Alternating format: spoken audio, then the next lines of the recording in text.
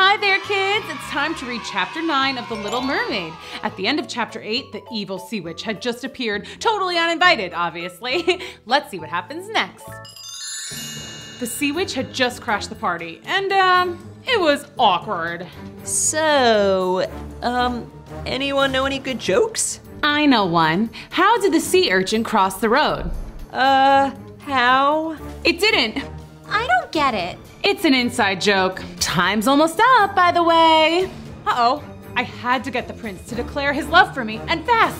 If that didn't happen soon, then I'd be a sea urchin forever. What's the matter, dear? Cheer up, it's a party, right, Prince Jeff? Wait a second, your voice. You sound so familiar. Darling, don't you remember me? I rescued you.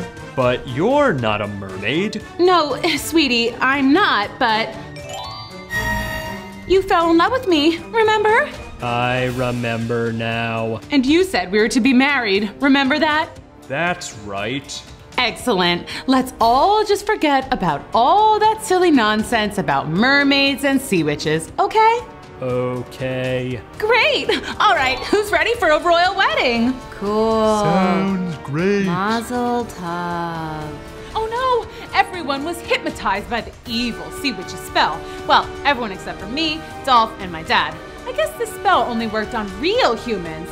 I don't even know how evil magic works! Okay, quick rundown on why this is very, very bad. If Prince Jeff marries her, then the mermaid turns into a voiceless sea urchin. And we turn into jellyfish, I think. All these curses and spells are starting to get confusing. Then the sea witch will take over the entire sea kingdom. And she'll be royalty here on land if she marries the prince. She could take over the whole world. We gotta stop this. Yeah. And now the part where we come up with a plan. Operation Defeat the Evil Sea Witch, Part 1.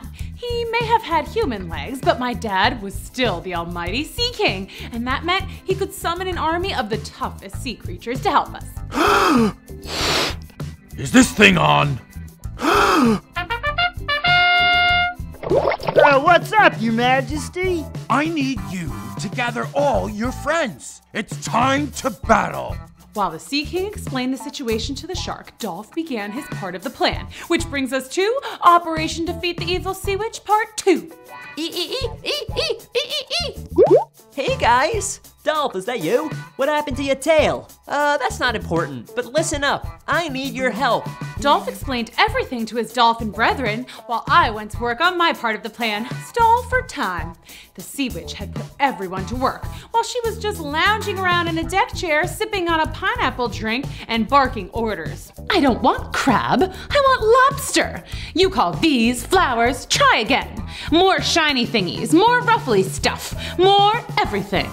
Jeez, what a bridezilla. We're almost finished with this dress. Oh no, we have to start all over. Oops. Wedding today, 3 p.m. Now to find Prince Jeff. I'm so excited to marry my true love. Poor guy, he doesn't know what he's saying.